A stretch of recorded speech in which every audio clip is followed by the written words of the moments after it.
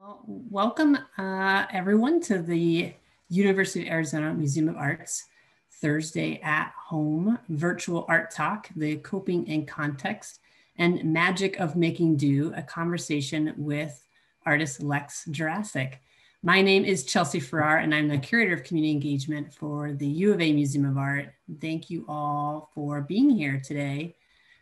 Before we begin, I would like to acknowledge that the University of Arizona sits on the homelands of Indigenous peoples who have stewarded this land since time immemorial, including the Tohono O'odham and Pasquayaki, and we recognize the 22 sovereign nations of what is now called Arizona.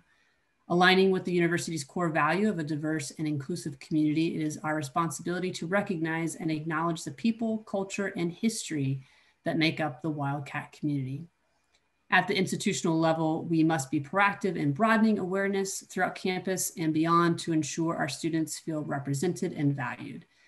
And in this virtual format, I know that many of our guests are often joining us from across the United States and often even outside of the United States.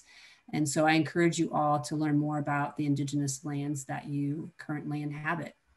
And again, welcome everyone. I love to see, in fact, where folks are joining us from. So in the chat, if you feel comfortable, go ahead and make a comment on what city and state you're currently residing in. And we're super excited to have you all here virtually join us here for this talk. So I'd like to first introduce one of our staff members who is always here at our public programs and is critical to the museum being able to offer these educational programs like this for the public and for our members.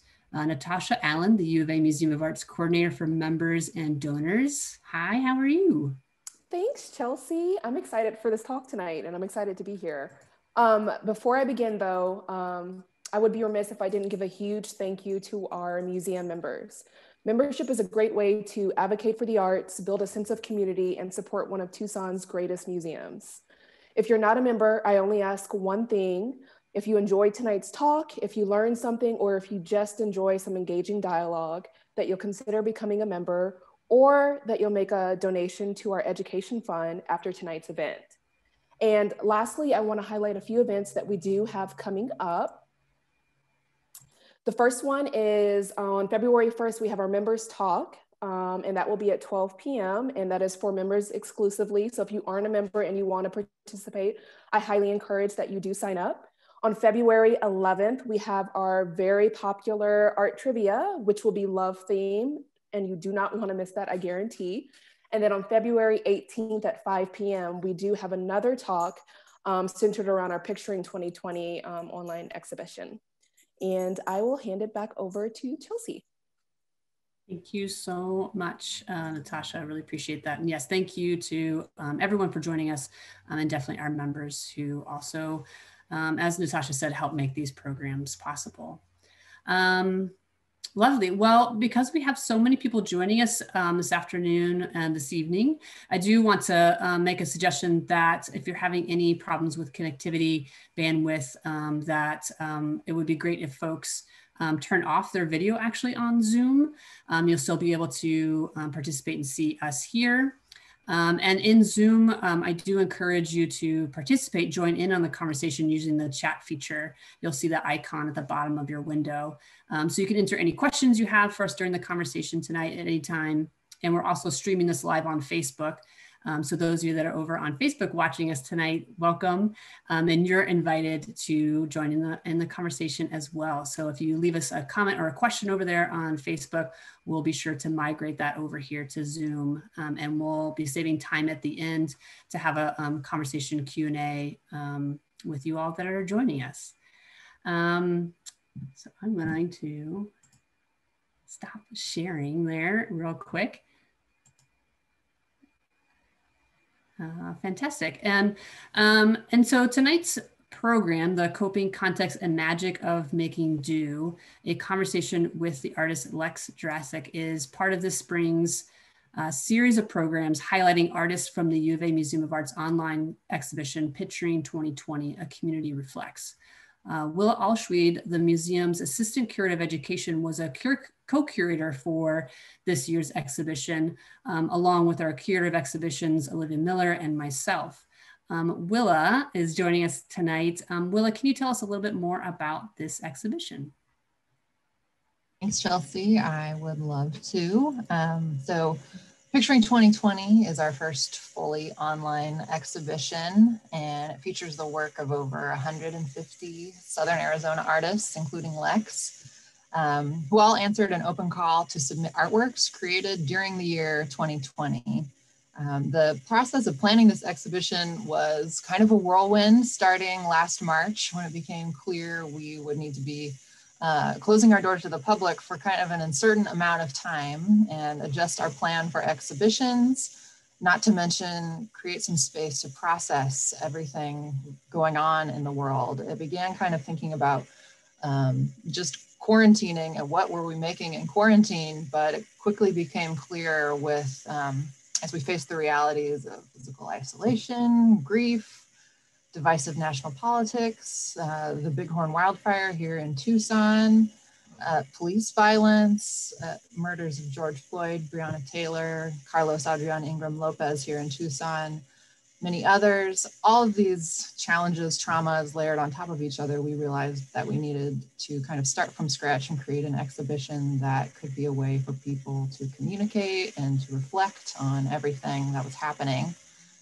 The responses we received to the call were really incredible as curators to go through them. We started pulling out themes, and the exhibition really shows how unique everyone's experience has been this year, but also looking through the artworks, it's a really relatable and connected feeling when you find something that's familiar to you, to see that someone else is maybe experiencing that as well. So I highly recommend you check out that online exhibition. We'll put the link in the chat and it'll be up through March. So you'll still have a few more talks this spring to hear from other artists in that exhibition.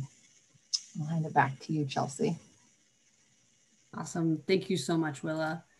Yeah, and we'll drop that link in the chat.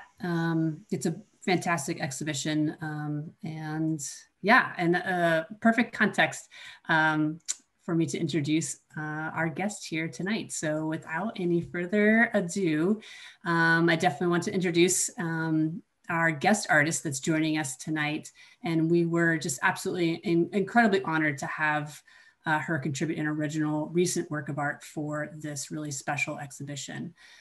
So the artist Lex Gjurasic has exhibited her work nationally for over 20 years, most notably in 2009 as a featured artist in the exhibition Kokeshi, Folk Art to Art Toy at the Japanese American National Museum in Los Angeles, California. In 2017, her video was made part of the permanent collection at the Getty Institute as part of Miranda July's Joni for Jackie archive.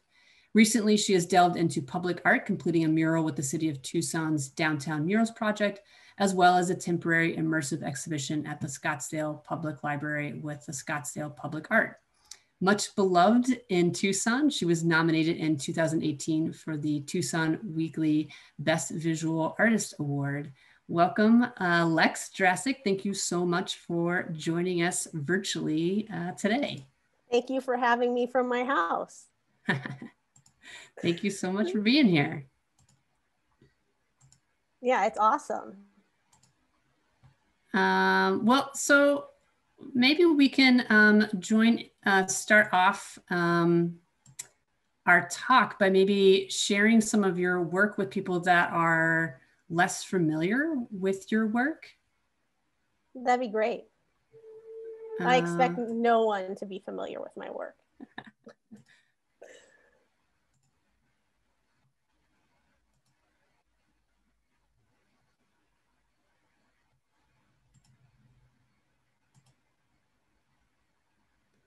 And so this was actually the piece that you submitted for the exhibition, correct? Yes, it was. And I made it in, I believe, May. So at the beginning of COVID, I started making my own paper and creating the series that I call Flower Mounds. And I know that you actually submitted, we allowed submissions, people to submit up to 3 works, and then we selected one from those submissions. And it was all your flower mounds that you, like 3 examples from the flower mound series, right? Yes. Yeah. And this one really stood out. I know for the 3 of us that were curating the show, as I mentioned, it was Willa, myself, and Olivia Miller, our curator of exhibitions. It was really unique, and it was the only one that had this additional element of the rainbow. But it was unique in this kind of like pantheon history of landscapes with rainbows, is that it was like a broken rainbow, and it had this, I don't know, it just has this little tinge of like, it's hopeful and then not, as well, as this little rainbow has been broken, right? Yeah, I mean, the work that I'm personally attracted to, like that I have in my home, does have that kind of sweet and sour, hard and soft. So when I was working on it, I originally began, it didn't start broken. It wasn't something that I went into it. I started painting, and I originally meant to connect those 2 or have 2 rainbows, but it just kind of painted itself. I went with the contours of the paper that I had made. I always kind of feel like, a woodworker, like, okay, well, this piece is gonna tell me where I should go. So I just let it speak to me. No, it's beautiful. And that's, I think, something else that really stood out for us when we were curating the show, is that it was a piece on handmade paper. And so the actual object itself is, the whole thing is handmade by you, the surface as well. And so that texture, the edges of the frame of the object,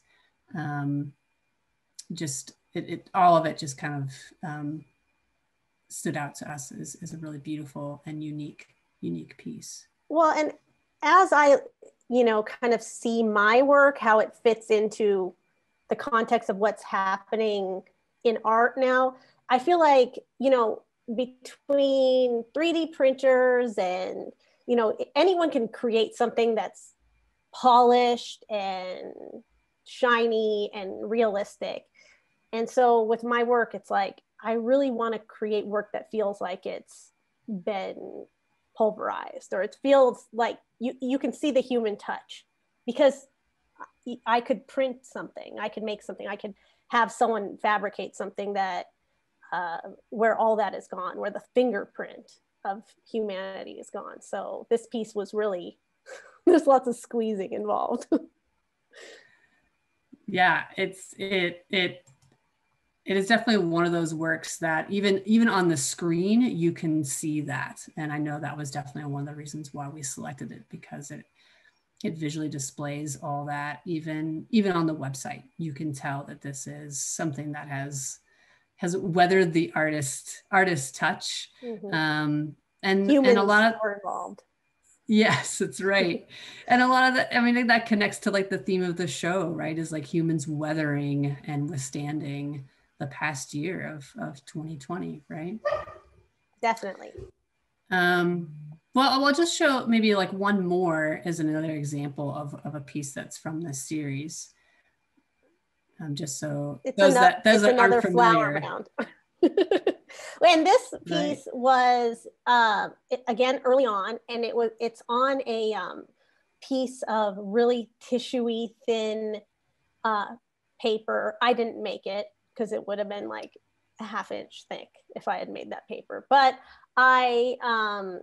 it was paper that I had and had just schlepped from move to move, had in storage. And so as this,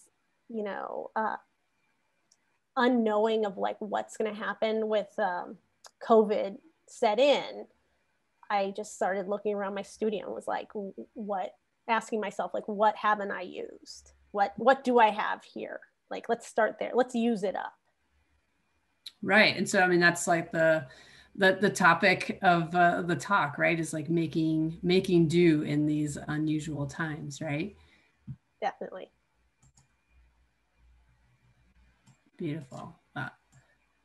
pardon me, well, I moved screens around for a second here. Well, I mean, we're talking about like, you know, this context of the exhibition in 2020, but before the politics of 2020, before pandemic, before COVID-19, what was inspiring you as an artist then? Well, honestly, I can't remember. And I feel like that if you've experienced like a big loss, like a major grief episode, a loss of a person, you have a short-term memory, but the long-term memory is shot. It's a real thing. I think they call it widow's brain. So for me, I literally had to go back and look and go, who was I before this? And early on, I think as I proceeded, like way long time ago when this started, I really tried to, I made the choice to stop any habit of thought that started off with, when this is over, I will. Oh, when this is over, I'll work out. Oh, when this is over, I'll do that thing. When this is over, I'll make work. So for me, that getting past that barrier really opened up a world for me to work in, as opposed to going, okay, well, when this is over, I'll digest it. That's when I'll do the work about this time. Yeah. I just pushed forward. So, I mean, as you're going through that phase of trying to push forward, what specifically changed for you as an artist, and what stayed the same? What changed and what stayed the same? I really tried to work with what I had on hand.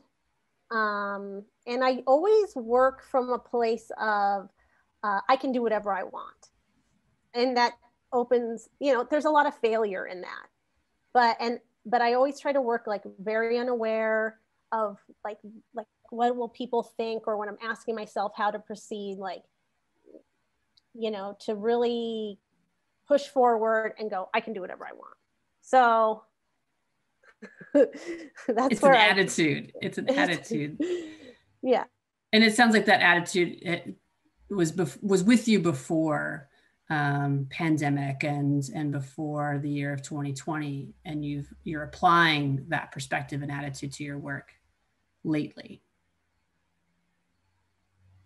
Yeah, I feel like those habits of coping from personal experiences before really clicked into play now.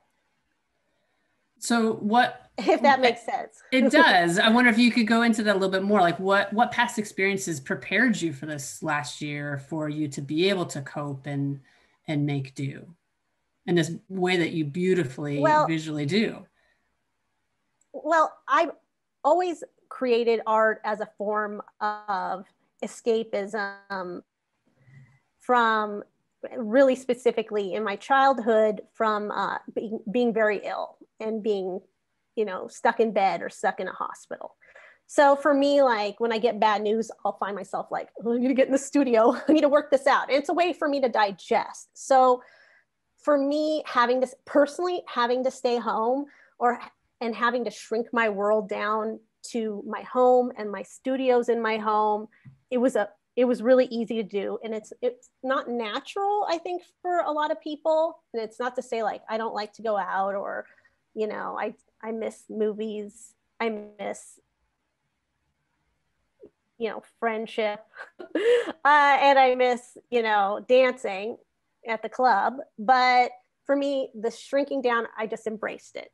And, you know, sometimes as artists, we feel like we have to have like studio outside the house, or space, you know, to go to get work done. But for me, it was in my house, and I was feeling like I was winning. So your studio space was in your home already? Yes. So that was not an adjustment for you, or it was an easy adjustment? It's always been snuggled into my domestic existence. Beautiful. At least, I mean, if anything, We all needed some kind of wins last year. And it's hard to say last year. In so many ways, some things are carrying over, right? It's not over yet, but that seems like a win, at least for you. Yeah, I was like, I don't have a big fancy studio, and this is working for me, you know? Making do. Beautiful. And so we were talking about your flower mound series, and the broken rainbow mound that you submitted as part of the exhibition, as part of that larger series that you started making last spring. And I've heard you describe these flower mounds as like akin to a love letter to the natural world. Is that right? Yeah, when I started them and they kind of bubbled up from my unconscious, I was just like, I'm going to paint myself happy. I'm going to paint work that maybe it comes across as a little daft in these historically horrific times. And then as time progressed and the heat, it got hotter in Tucson, and my home felt a little, unescapable.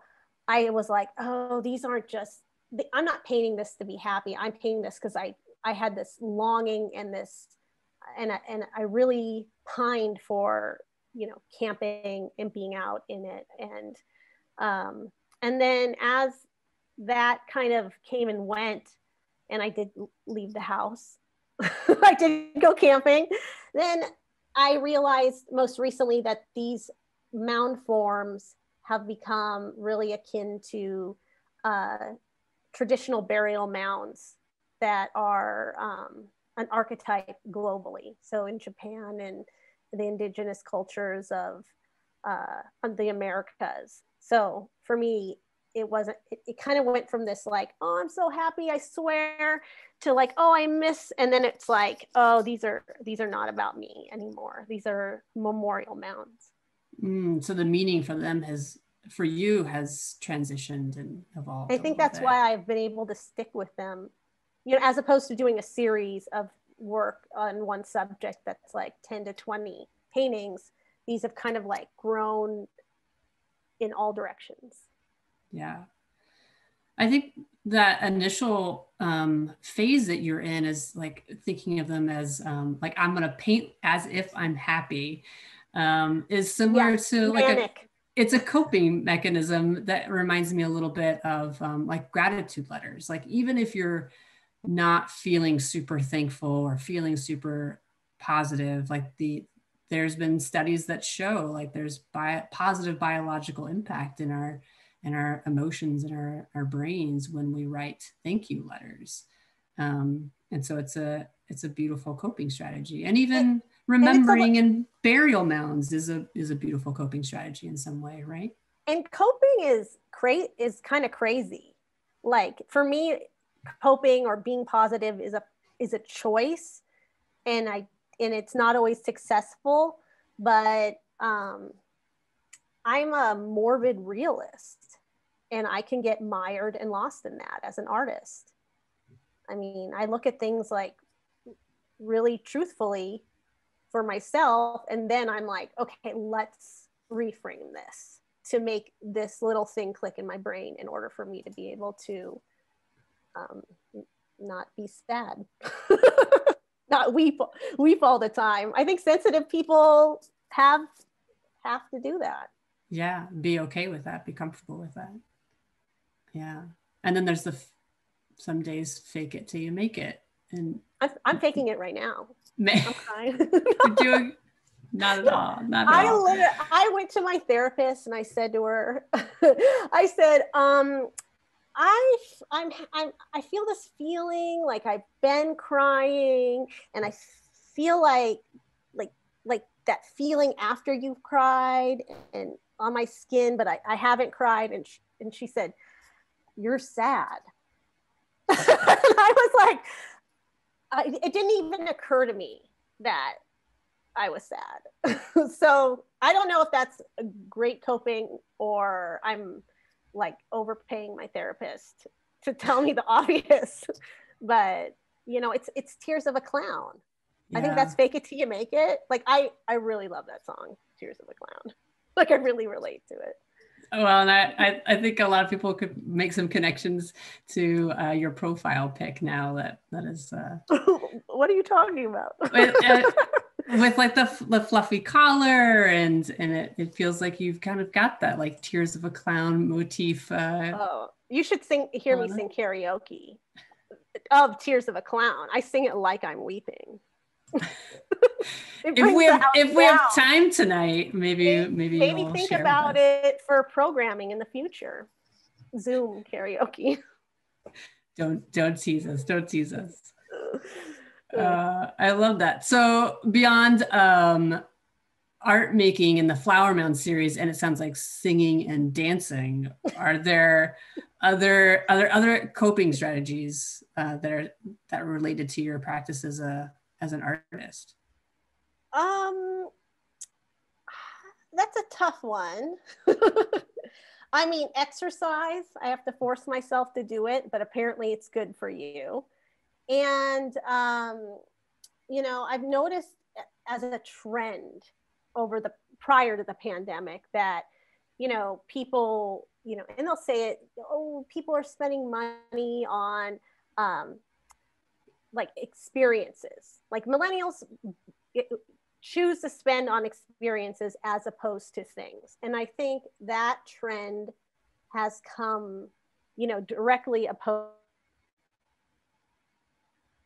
to you can't, you know, have that experience, go on that trip. So I've been able to interact with people about my work, and people I've noticed when I talk to gallerists are wanting to buy art, and people are wanting to buy art, and they're investing in art, which is a thing, but it's also an experience. You're paying you're paying money to have something on your wall that you're interacting with in a way you wouldn't your stove. Right. Yeah. Yeah. And you're paying for that artist's experience. Like when I'm in that flow and when I'm working, like I can tell when my brain clicks into really being in the zone. And it's kind of that same feeling as when you know you're falling asleep and your thoughts become a little loopy and you're like, oh, I'm falling asleep now. So it's like this unconscious zone and awareness. And for me, like painting these flowers and painting the mounds, like it's compulsive, and it also helps me sleep at night. So my coping is sleeping, getting a good night's rest. All positive coping strategies, I would say. Most people would agree, probably. And my therapist would too. Good. Well, I guess connected to that is I think a lot of people would say that your work definitely expresses a lot of joy, especially for the landscape. And I notice a lot of people are joining us from Tucson. You and I are residing in Tucson, and so I can't help but think that you're having this lovely connection to our local landscape. And I think there's something really significant in that act, is like kind of a rebellion in your visual description of what is our natural landscape, with these really intensely bright colors and so much green, so many different shades of green. And they just feel so soft, which is so opposite of what many people would describe as a desert landscape. Yeah, so you find colors that I think a lot of us just don't see in our desert scene. So I'm wondering if you could talk a little bit more about that choice of color that you use in your color scheme. Well, I definitely, for me, the use of color is an act of rebellion. And for me, it's diametrically opposed to this whitewashing of the Southwestern United States. There's this like impression that like chic, whitewashed adobe is the aesthetic here. And personally, I find it more of a northern New Mexico vibe. But when we whitewash the desert landscape and really, as artists, portray it minimally, personally, I feel like it plays into these colonial imperialist mentality of these colorists that really put forth these ideas that I don't think that even most people realize that they have entrenched in their minds unconsciously, that color, pattern, texture are all that of the primitive and of the tribal. And this land, as you stated before, is not the land of those who live here right now. And when we whitewash it, to me, it's in beige wash it or brown wash it, it just becomes this thing that is not reflective of, the actual cultures of this area, Mexican and indigenous. So for me, it's like just not the experience that I have, having it be colorless. I know, as someone who did not grow up here, but I've now lived here for over 10 years, my original connection to the space was through movies. And those were generally like tropes and stereotypes of what the landscape was. And I remember my first spring here, I was absolutely just floored and surprised at how colorful it really can be. And yeah, I definitely agree with you that that stereotype and those tropes come from a place of power, which is colonial in nature, 100%. But when you're here for a long time, you can start to see those colors, and it is a beautiful act of rebellion. Yeah, and when you travel regionally, meaning northern New Mexico down into Sonora, Mexico, it becomes this like very extremely varied landscape. It's a diverse thing. It's not, my impression of the Southwest, not being from here, was Looney Tunes. Like I thought everything was Arches National Park and Bugs Bunny. I mean, I hate to say, I mean, those are beautiful cartoons, but they always say like, oh, I accidentally wound up in Albuquerque. And then I wound up in Albuquerque and was like, what is this? And I was instantly disappointed with how small Roadrunners were, because they did not match my Bugs Bunny experiences. Oh, and they're mean. They're mean little buggers. They're lizard murderers. So this whole idea like, oh, that Roadrunner was so innocent. That's you, boo. Bugs Bunny had it so wrong. Well, so with that, like, would you say that are you creating your reality or a new reality for the viewer with this body of work? I feel like I'm unearthing I'm sharing my internal world, but I'm unearthing the unseen. And when I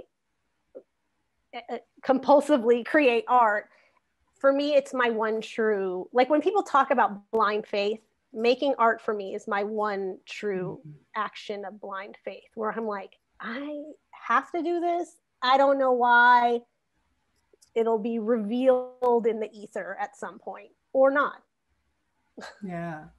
That sense of trusting yourself in the process is really difficult as an artist. That's exactly what I wrote down, was trust the process, and not in a basketball context. Like, trust the process. Like, it's so true. Like, go on your gut, go with your instinct, and come into your own fruition and believe in your vision as an artist. Like, the older I get, the more I continue to work, it's like, what am I bringing? What is unique to me, and what am I bringing to the table as an artist? Because there's so many things that anyone can do. You can always be influenced by other people, but when you really hone your vision, it's about who you are and what you bring to the table.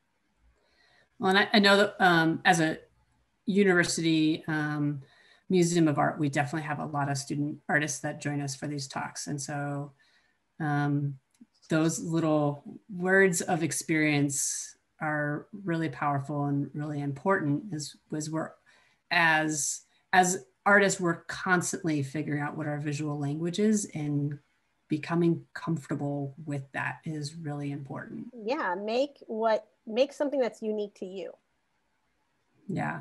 And don't look at other people's paper. Keep your eyes on your own paper. I love that. Keep your eyes on your own paper. Well, speaking of visual language, repetition is absolutely a key part of your motif, these repeated forms, as we saw, like repeated flowers, shapes, as well as series. Like you really go into these series and dig deep and do a lot of repetition. So what have you thought about, like what is significant in repetition for you? It's another coping mechanism, and it definitely is intertwined with self-soothing. As a child, I would repeatedly draw the same subject, like fill a notebook with dress designs and do 150 in a couple hours. So I've always kind of created from a space. Even with the Kokeshi show at the in LA, it was lots of the same, many coming together to create this vibration. And so for me, it's self-soothing and allows me to sleep at night, and it's compulsive. Like, just keep doing it until it feels right. Yeah. I love that. And I love that sense of like shamelessness that you have about that in that coping strategy, I think is really powerful. Well, I wouldn't tell you if I like still sucked my thumb, but this seems like fine to do. And as someone said in the chat, this is a safe space. So it would be a safe space in order to do so. Okay, I suck my thumbs. No, I'm just kidding. But we talk about self-care, which can be self-indulgent. And if you have a family, you may not be able to do, but self-soothing is like, I just feel like if you keep yourself relaxed and keep yourself calm, even if you see the train barreling at you, you're able to respond to any challenges from a better frame of mind. So being happy, being calm, not always possible, but don't feel guilty.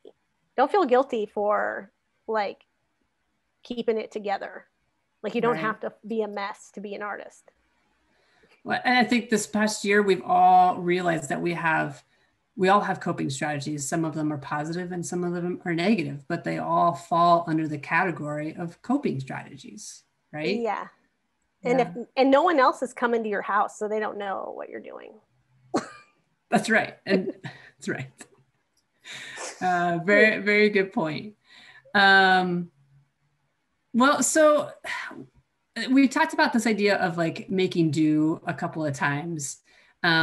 So what does that phrase making do mean to you? And I asked that in the context of as you mentioned, a lot of us have had to be pretty isolated, working from home, trying not to go out, trying to do our social distancing as much as possible.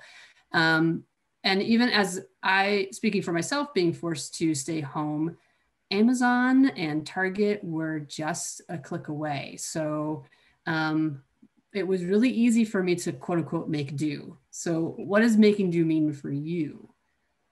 For me, making do is that feeling the feeling you get when at the moment when something you've saved or something you have finally clicks into having a purpose. And that feeling, that little hit of dopamine, can lead to hoarding. It can be a very dangerous thing, but when you can't leave the home and just go and pick something out and go get something, I think now in the context of the pandemic, it really has a greater power. So for me, like I work fast and I think fast, and even if Amazon is a click away and I can get something in 24 hours, that's not fast enough for me. So I would rather solve a problem as part of my creative process than pay some money and wait. So, you know, you can make, say, paper at home. You can make glue, white glue, before you can go buy Elmer's glue at home. And so when I see people making sourdough bread, I'm like, why not make some glue? Why not make some paper? You know, it doesn't have to be, it can have that same like satisfaction, but you know, you can do it yourself before capitalism can solve your problems. You can solve them yourself. I believe it. I know, like, we are an art school and a museum of art that, as I said, we reside on a university campus. And so we're pretty well versed in thinking of art as in the context of solving problems, but I don't think that it's a language that's used very often in the art world. So I love that you expressed it as such. And I bought stuff. I got stuff on the way. Things are coming. Like, I'm not going to lie. I went from being able to go and buy a certain paint to really enjoying a nicer brand for the first time in my life. And also, but the other side of that coin was that I started working with like house paint that people have given me, and utilizing unconventional materials, which I kind of always have, but now I feel like it's like art. There's no shame in it. It's like, well, I made this during quarantine.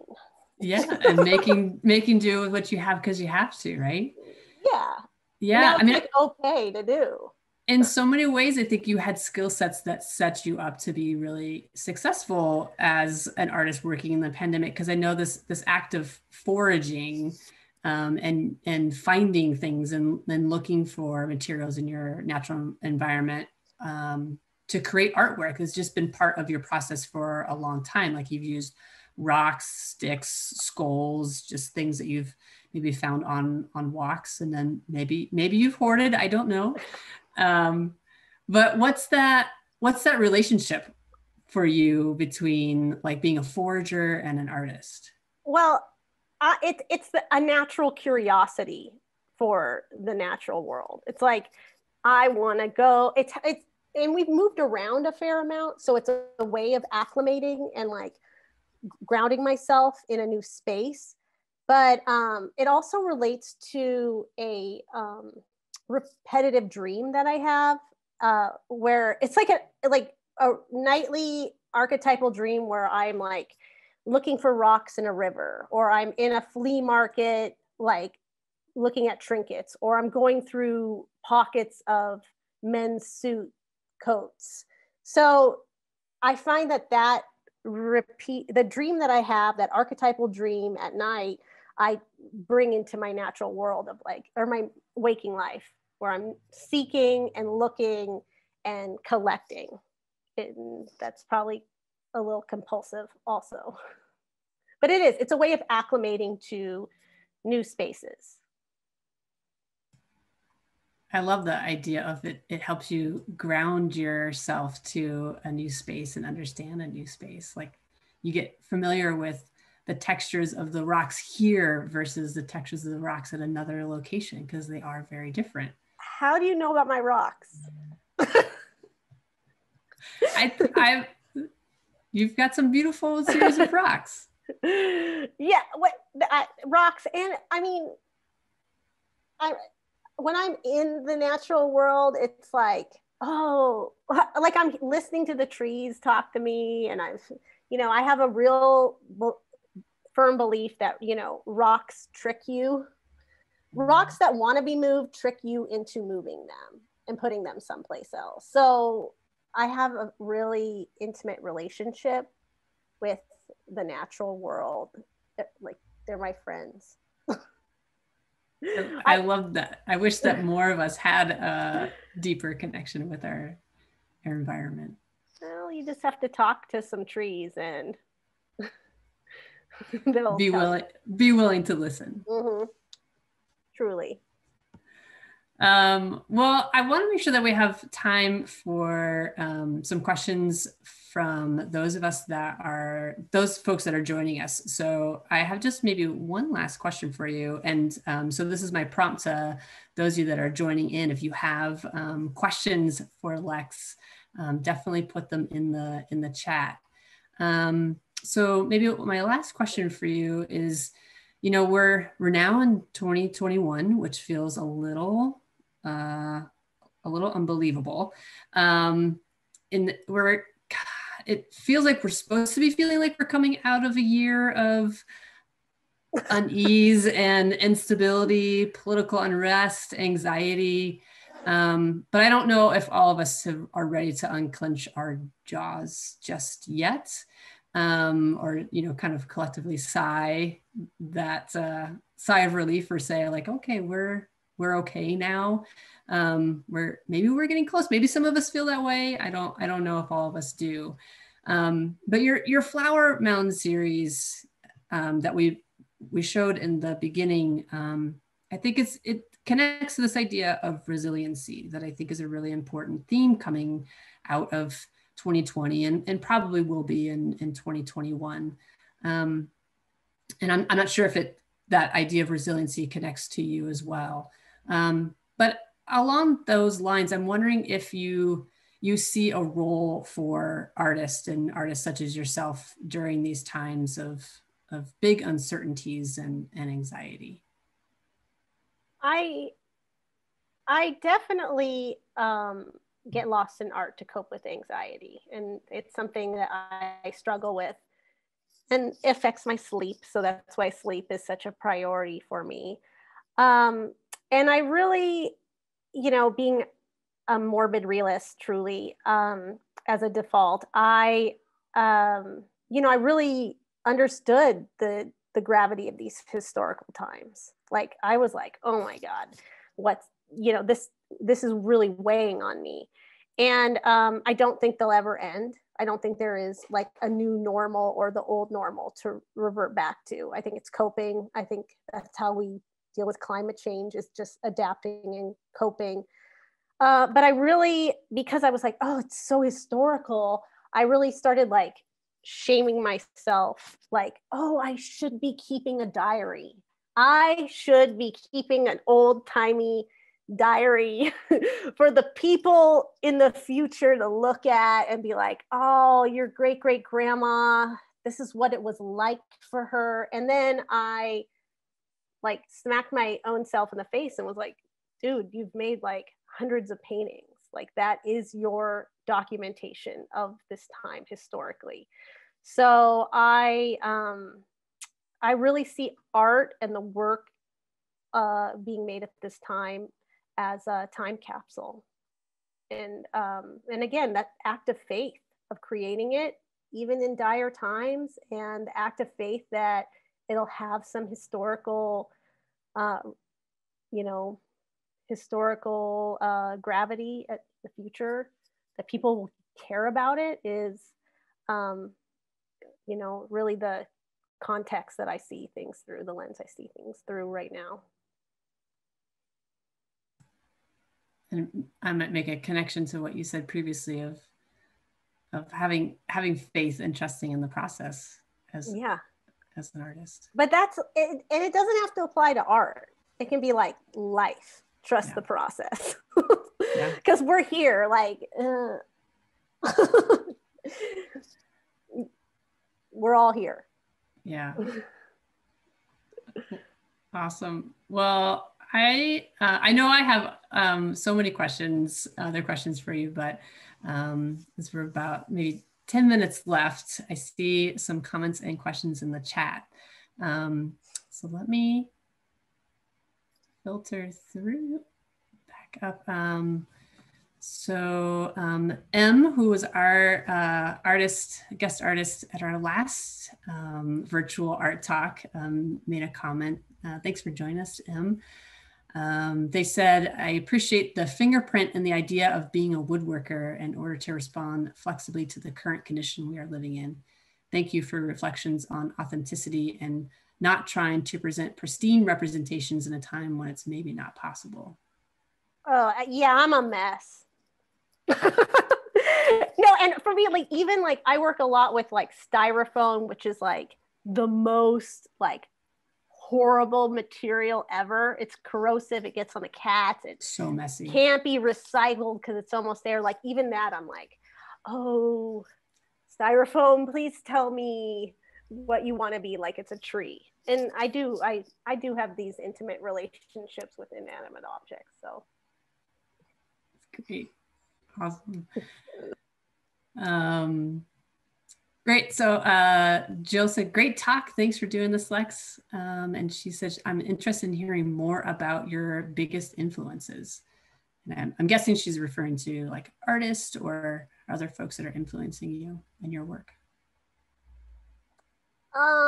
That's a tough one because I'm largely self-taught. And so like I said, I really try to keep my eyes on my own paper, and I really trust in my own vision. Not to say I never look at other artists.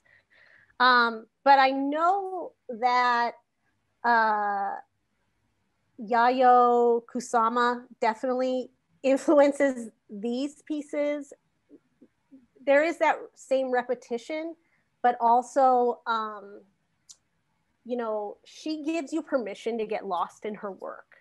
And that's the permission I give you, to get lost in these mounds, to get lost in the form. Oh, that's great. I was thinking of her when you were talking about how you're using repetition in your work, actually. Hey, I hope one day to live like 2 blocks from my studio in an insane asylum too. Goals. Future goals, 2021. Could happen in 2021.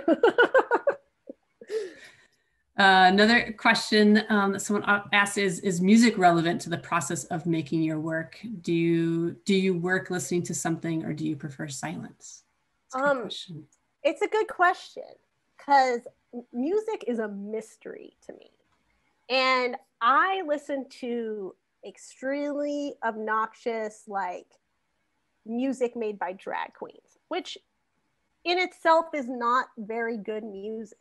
But the mantras are like, I'm a queen, I'm so positive, get on the dance floor, I'm a professional.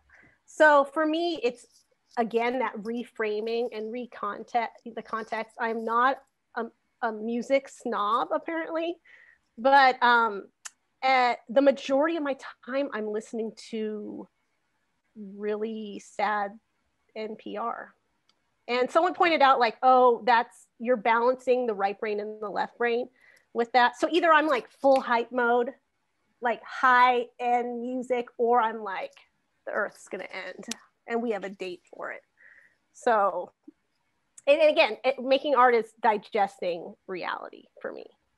Yeah, balance is definitely key for anyone in this last year. It's been really difficult.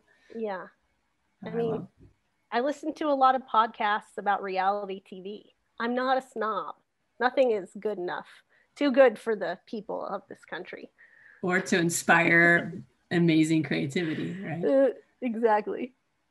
There's someone commented, I love hearing about your attitude of I can do whatever I want.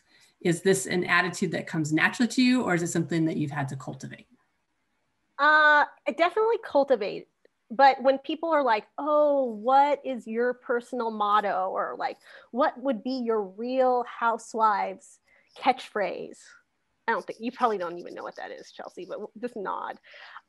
It's I live and die by Martha Stewart's school yearbook photo quote, which was, I do what I please and I do it with ease. And things turned out pretty good for Martha. Even after a small stint in jail, she's doing great. She chose to go to jail. She chose not to fight it. That's boss boobs. She wasn't leaning into it. She wasn't convicted. It was another life experience for her. Love it.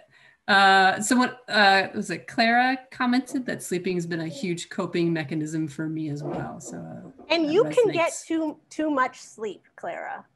Like, it is a sign of depression. I'm always aware of it, but if you're depressed and you're sleeping too much, it's a better mode to be in than like hyper vigilant anxiety. So for me, it's like one of the two.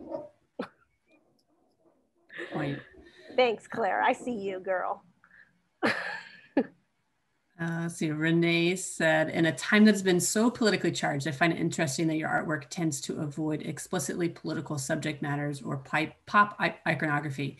How do you ride the line between internal coping versus actively avoiding current events and external stressors? Well, the process itself is escapism, except for the NPR.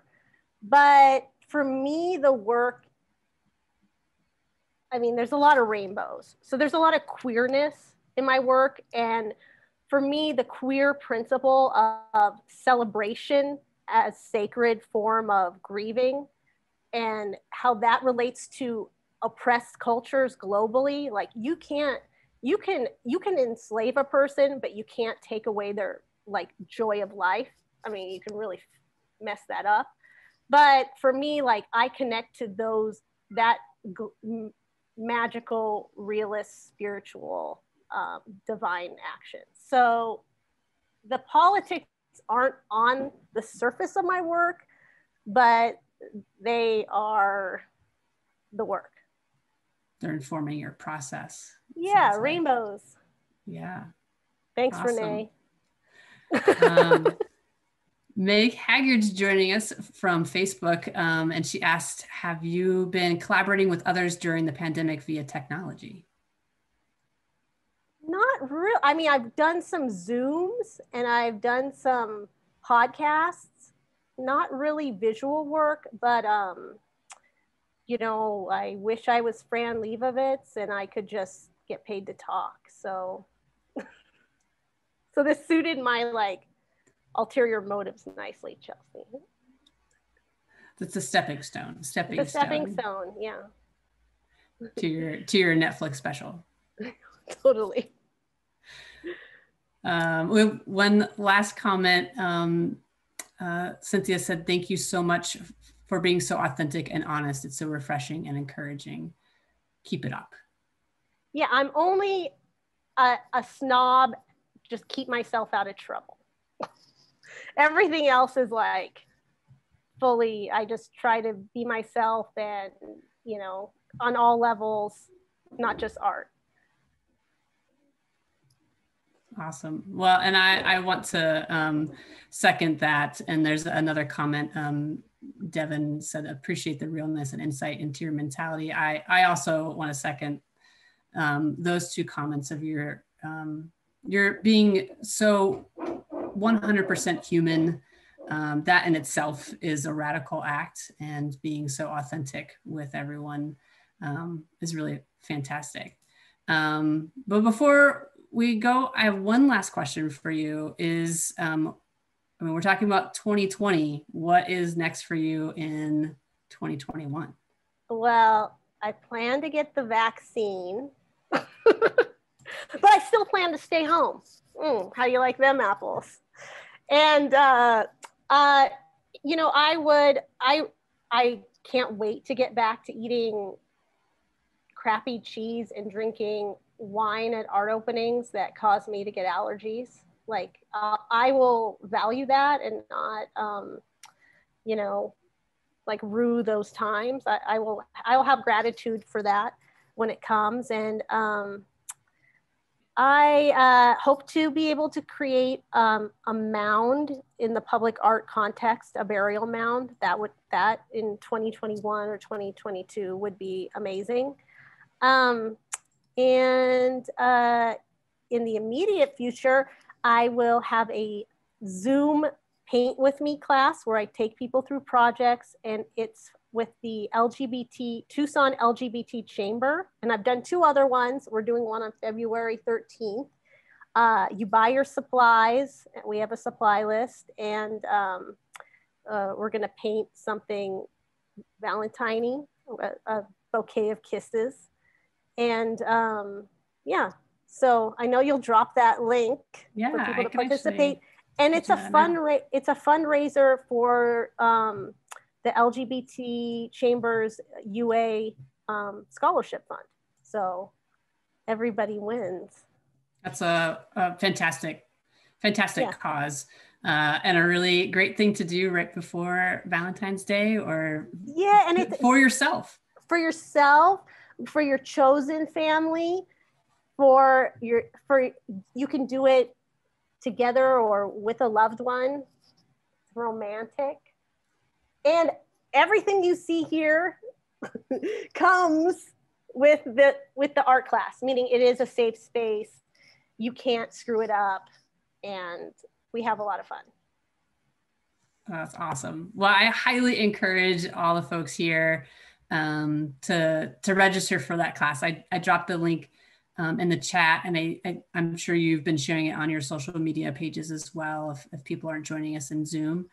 And those of us that are joining us on Zoom, I also put the link to your artist page in the chat as well, so folks can follow your work there as well. So we only scratch the surface of some of the incredible works you've been making. I'm an enigma. I encourage you all to check out Lex's work and see if you can unravel the enigma that is Lex Gjurasic. It's true. I couldn't have said it better myself, Chelsea.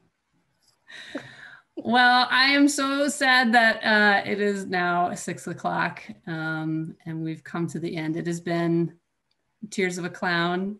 It has been really just an absolute joy to sit and have a conversation with you. And I'm so appreciative again of you being so real and honest and sharing yourself and your time with everyone here today. So thank you. Thank you so much. Thanks for having me. And thank everyone else for joining us here today. It was really fantastic to have you all join in on the conversation, and thanks for offering some questions and comments in the chat. It was lovely to see new faces and familiar faces, and I hope that you all join us again in this month and next month when we have other artists from the Picturing 2020 back with us again. So I invite you all come back and join us, and stay safe, take care of each other, and have an awesome night. Thank you, Lex. Thank you, everyone.